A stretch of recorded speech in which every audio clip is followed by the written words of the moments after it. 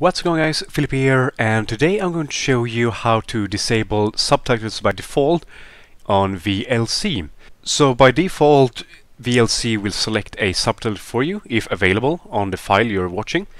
And if you are like me and you don't watch with subtitles, this video is for you.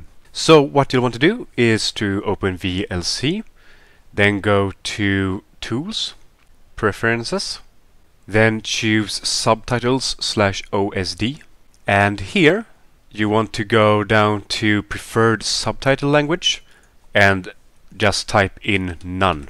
So this is all you have to do.